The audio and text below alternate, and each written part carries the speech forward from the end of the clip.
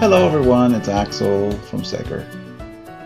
In this video I'd like to talk about the gauge object in AppWizard. And with emWin and AppWizard you can make some pretty nice gauges. And gauges are definitely an important element in a GUI. You can use them to indicate all sorts of things like pressure, temperature, humidity, or what have you. And here we have a gauge that's actually used in combination with a rotary to indicate the angle by which the rotary has been turned.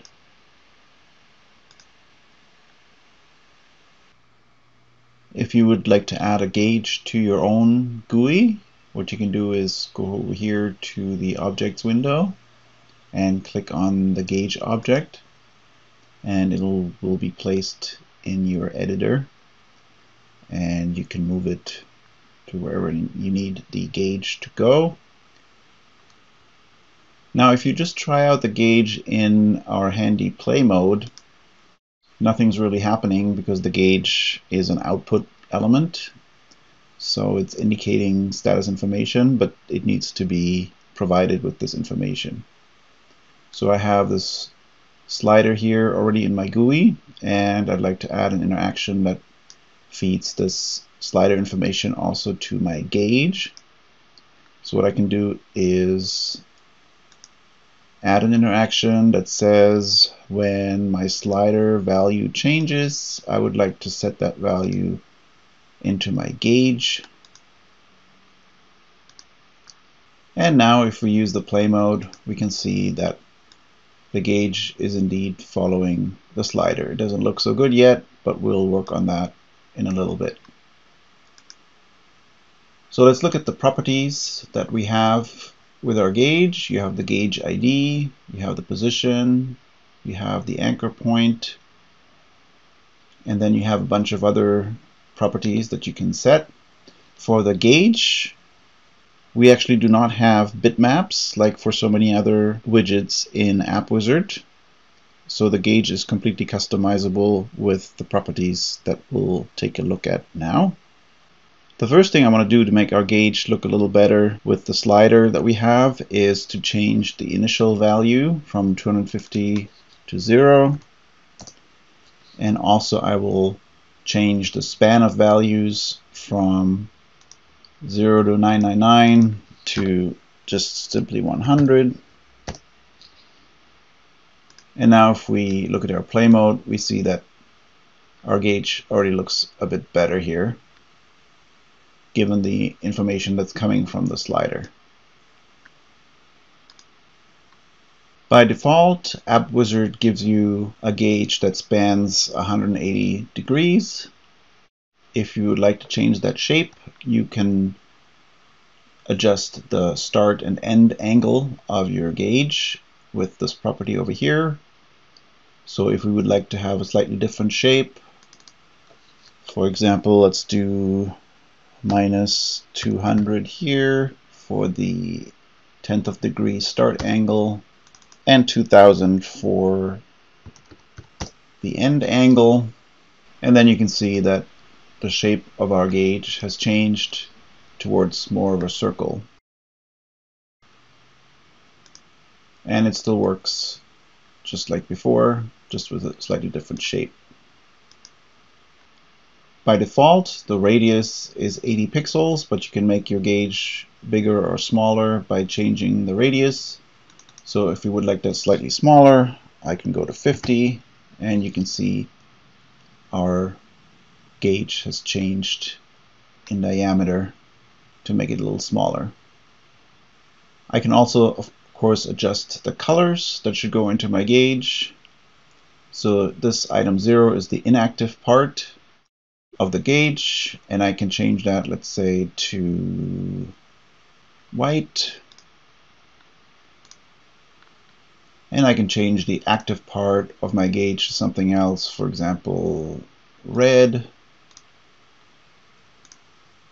And again, our gauge has changed its appearance by changing those properties.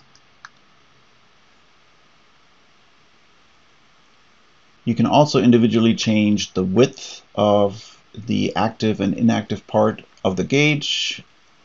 So width 0 refers to the width of this white part here, and width 1 would be the red part.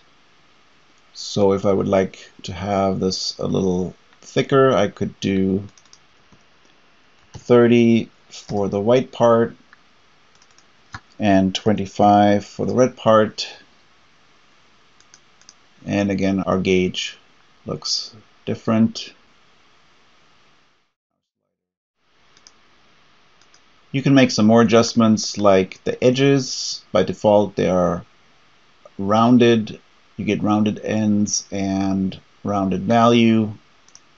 You can modify that if you want to have flat ends.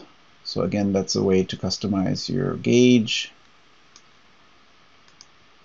And finally, you can also set a background color if you want by changing that attribute here. So now I have my gauge on a green background if that's what I would want. When working with a gauge, it's best to work with a variable. So you can use a variable in AppWizard, and we could call that our gauge variable. And we can do another interaction that says whenever the gauge variable changes its value, we can also set that value into our gauge. So now when you use the AppWizard API in your user code to change the gauge variable, then this interaction will make sure that the gauge will be updated on the GUI accordingly. Let's take a look at the other signals and jobs that are associated with the gauge. So here are the signals that the gauge can emit. And then here are the various jobs or actions you can take when that signal gets emitted by your gauge. And as always, you can take a look at the AppWizard user guide to find out more information about all these jobs.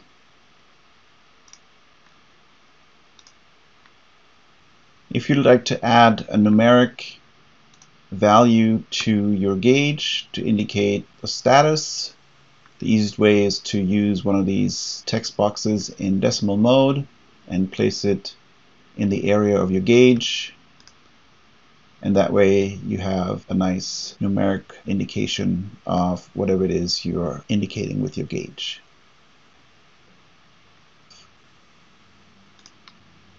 So in a nutshell, this is what I wanted to tell you about the gauge object. I hope you liked this video. Please check out our other videos on AppWizard. Thanks for watching.